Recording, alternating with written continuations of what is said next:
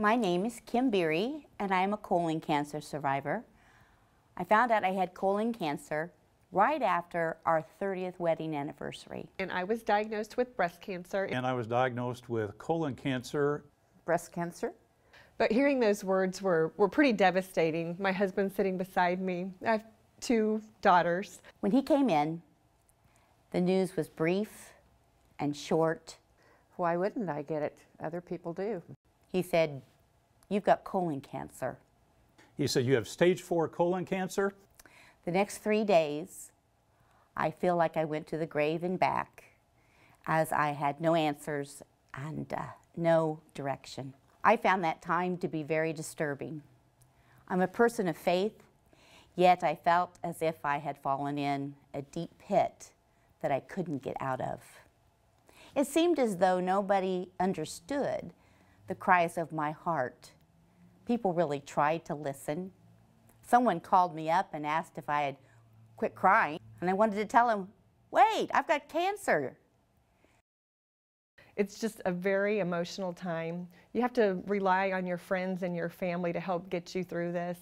Because you really do need that support system. You need to stay positive, and that support system helps you to stay positive. For probably one of the first times in my life, you have to try to find a way to put you first.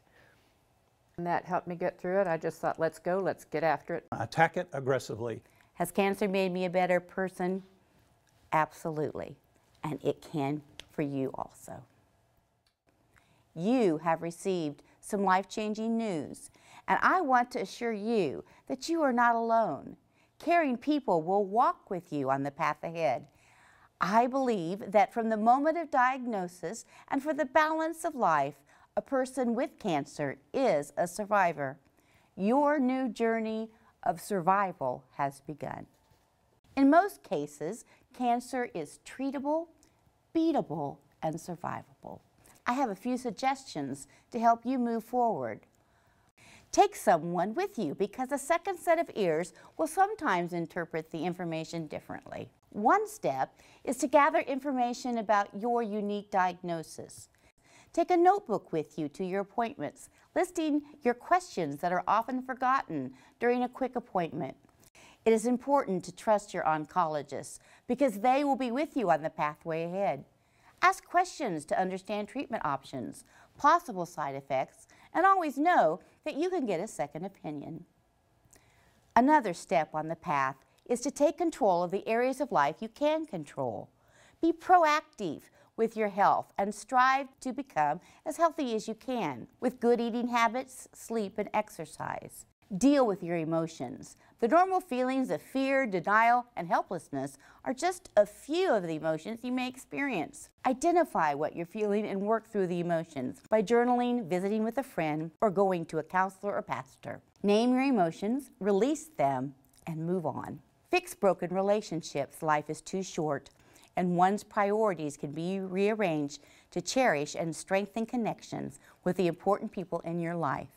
It is time to forgive and be forgiven.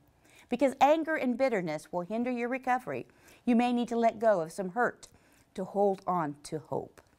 Develop a mantra, a saying that is uplifting and will keep you focused.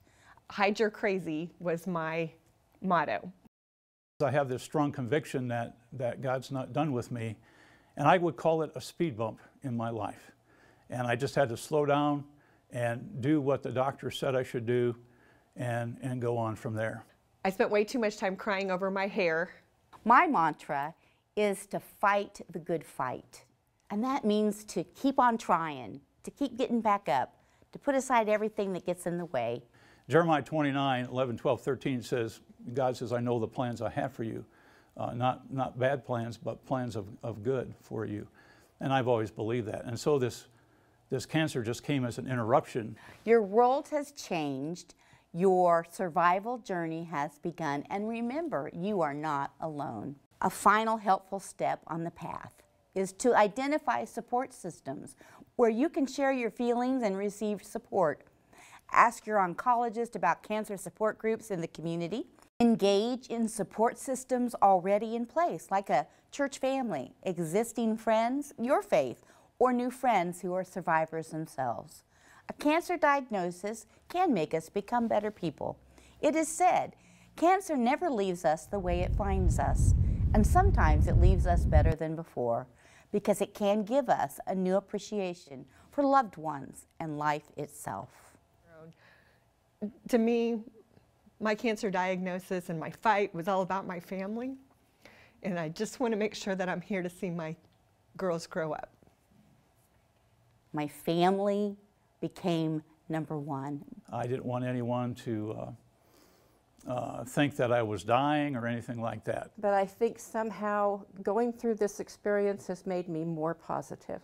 There's so many hurts and pains and aches. Through that all, I always wanted to carry my head high. I never wanted to look sickly and pathetic. Maybe it's a pride issue, I'm not sure. You meet so many fabulous people along this journey. It is by far the toughest thing I've ever had to do, but if I wasn't faced with this adversity and cancer, I probably would have missed out on meeting so many wonderful people. Cancer has given me an appreciation for life. Once you have faced cancer in your life, you do become part of something special, and that other cancer survivors are a part of your network, and we do want to try to help other people who are facing what we have and share our journey in order to help other people. What's next? You can find out more information by visiting the Facebook page, Cancer Now What?